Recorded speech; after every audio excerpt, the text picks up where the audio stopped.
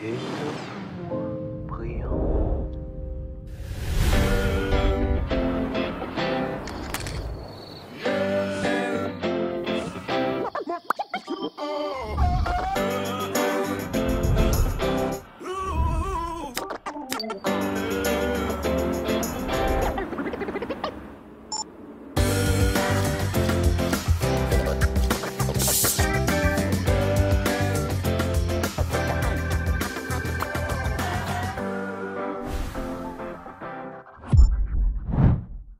Hey, this is Diana Sosa, your favorite Astro-Nerd. And look what I have here, the beautiful Dwarf 3 and Dwarf 2 telescope. Both of them upgraded to the latest version, 3.0. Dwarf 2 is doing a great job with color alignment. Stay tuned for upcoming videos in the next few days. It's a beautiful night again, and I finally got some clear nights after over 2 weeks of rain and clouds of having my Dwarf 3 in the box. I couldn't test it. It's been driving me crazy, but it's finally out and it's absolutely amazing. You're going to love it. So let's just go ahead and start with the video and the demonstration for the Dwarf 3 telescope. And it's time to start getting I have Dwarf 2 on a cell phone, Dwarf 3 is on a tablet. Dwarf 2 finally polar aligned. It's a little bit tricky with the lens position. I have seen 3 tutorials, one with Quiv, the lazy geek, and he miraculously got it immediately. He put the lenses in a way, art media put it in a different way, as it's a little bit tricky the first time.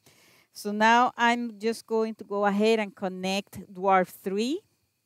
And as you can see right now on the screen, I have both telescopes, but that's not going to happen. I'm going to go with Dwarf 3, but Dwarf 2 is connected to a cell phone that I have here. Once you do your polar align, you don't want to move them, you don't want to bump them, you don't want to do anything. Just let them stay in that position. Okay, connection successful.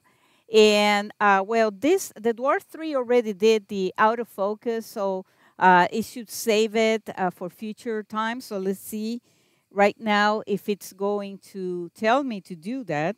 Okay, so right now, both telescopes are roughly polar aligned, which means I know I have a clear view of Polaris. It's a little bit above the trees, but I can see it. And so that's kind of like where the telescopes are facing right now, as you can see on the other camera here. I'm not measuring any single level. I know I am at latitude 35 in this case because I know where Polaris is. I kind of like look over the telescope pointing there, and that should be about it. Let me go here into functions. And immediately, let's try EQ mode. And it's going to ask me about the if it's in focus, and it is. It should be. So I'm going to say done already. Prepare the necessary tools in advance. So yes, the telescope, a tripod, and a compass tool. I don't need a compass tool as I know exactly where Polaris is. It's always in the same place. It never changes. So, yep, that is all my latitude. The confusing part for me was regarding the lenses. As I mentioned before, I watched one of the tutorials, and from what I saw on the video, it looked to me like he had the lenses pointing to the south, which is the front of the telescope, but obviously, the lenses need to go pointing the star Polaris. It needs to find them to do the 3-point polar alignment. And what it's trying to do is the 3-point polar align. First, rotate the tripod clockwise by about 4 degrees. So facing the telescope this way. So the Dwarf device faces true north. Yeah, okay, I can see that. I see Polaris here. And tilt angle down Okay, down, which we're seeing it this other way because everything is the other way. It's mirror image kind of like. And I have all the lights and everything here, so that's always challenging for any telescope. Okay, let's continue. And it took several attempts for the Dwarf 2. It's possible that it still needs to go more towards the right if I'm facing the telescope. Let's see.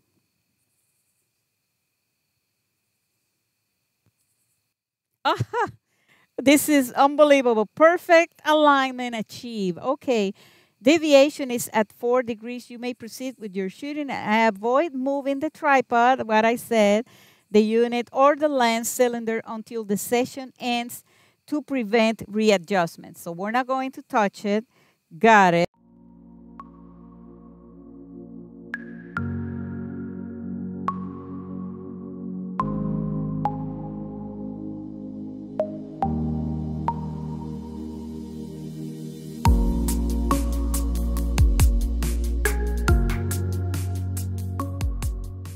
Let me just go here to the atlas and let's just go ahead and find Andromeda here. Okay, let's see what happens. If not, then I'll change to the Pac-Man Nebula.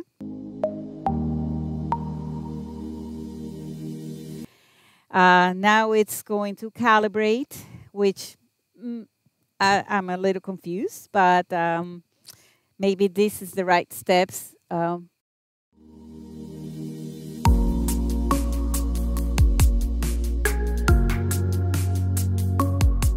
I like to have the telescopes, if I hear, in the house, around the house, I prefer to have them power on as after 20% low in the batteries, they don't function well.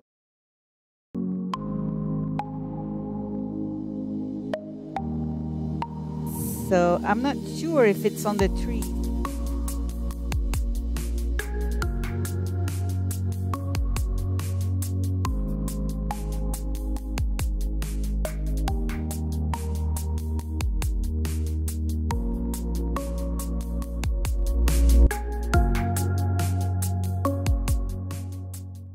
I decided to start again this imaging session as now I can see that Andromeda is not properly framed in the middle of the screen. So I am going to go back here, hopefully to the atlas. Let's see. And current session, yes, let's just, and let me go back to see if we can frame it better. There was a lot of trees on the way, so I am giving it the benefit of the doubt here. Okay, do you want to stop and switch to track MN31? Yes, we're going to do that. Now, it is under equatorial mode right now, so I'm not moving the telescope really or doing anything else. I'm not putting it back into the home position. But these are the real tests. This is why it's so important to do these sessions to find out little things like this. Ah, there you go. Good job, Dwarf 3. Oh my God. Okay, so now it is definitely in the middle, and I believe it's because of all those trees that were right there. Let me just go ahead and change the shutter speed to 60. And I am going to do gain 60, which is good. Let's just give it a few seconds and see what happens. Presets here that I want to use this one, which is the 6060 4K, 60 gain, 60 shutter speed.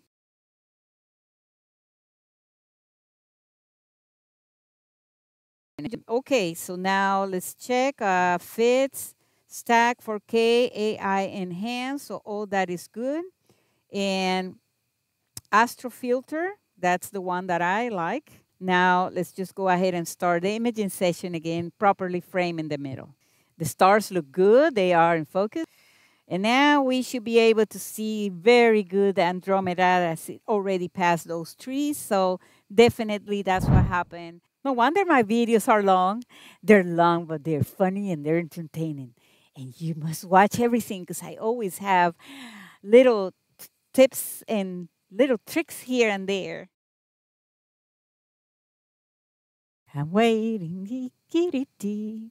Ooh, doo-doo-doo. That's when I call the aliens. Ooh, no, no, no, no, no. So it's not properly.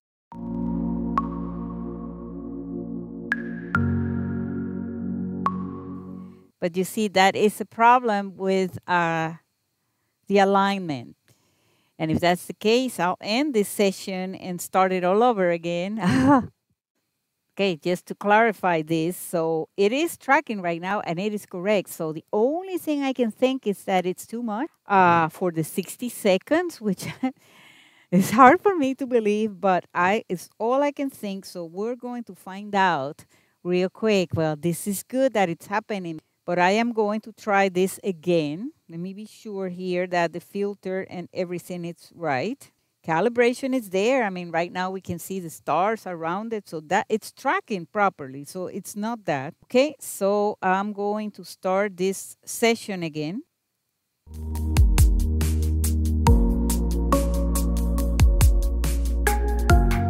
Come on. And if it doesn't work, then I'm going to lower the shutter speed to 30.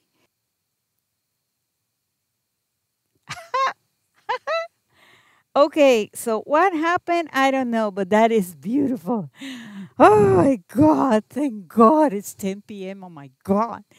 Dwarf 3, I have to work tomorrow. I have a lot to do. It's not like I can be here until 3 a.m. Okay, finally we got it. So it's not that. What happened? I don't know. I think it's the aliens.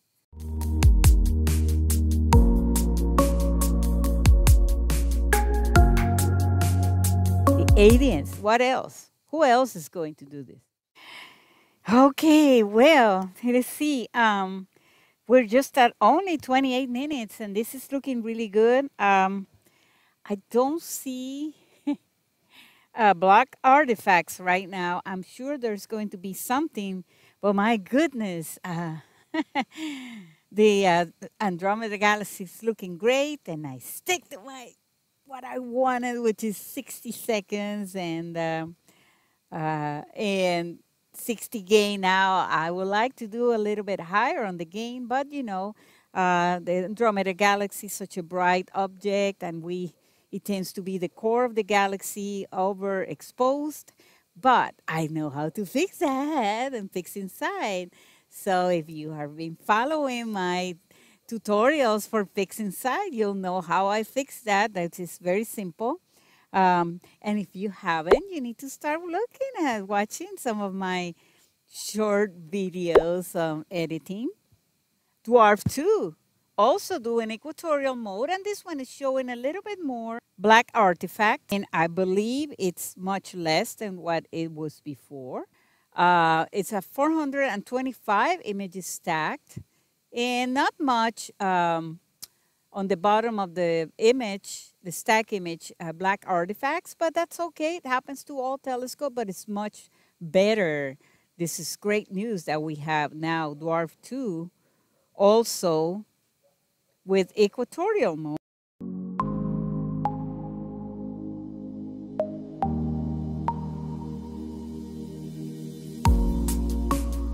Okay, so this will be the last follow-up of tonight's tests, as I think we're going to be able to determine and see the few things that I have been testing. And let's see, right now, it has done 75 images, so that's 75 minutes, and stacked 68.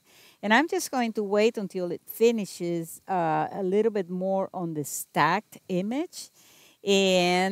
But this is looking pretty good. I mean, that is absolutely beautiful. I see already differences here on the stars are a little bit more rounded, and probably that has improved with the AI enhancements, but also with the polar alignment.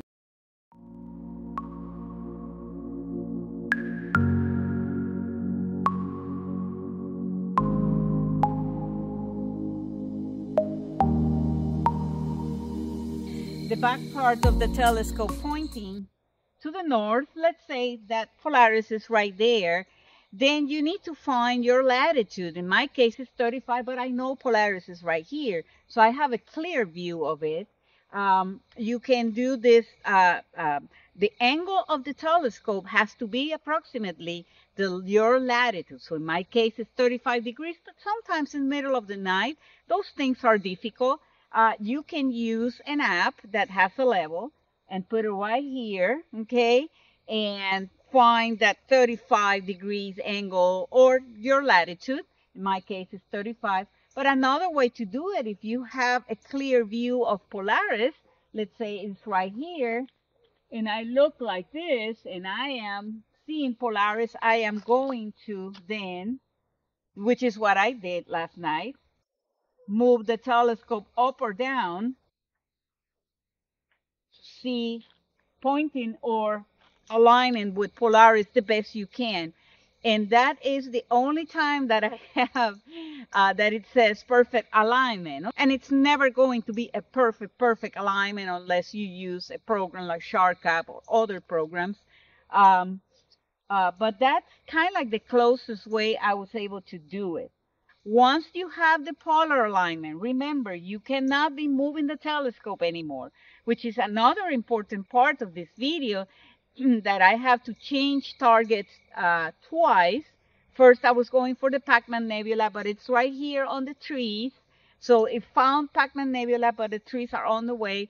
So I didn't touch the telescope anymore. I went back, ended my imaging session, and went back to the atlas and looked for Andromeda, and then got Andromeda again without touching the telescope because it is already polar aligned, and that is the first step you have to do if you're going to polar align the telescope.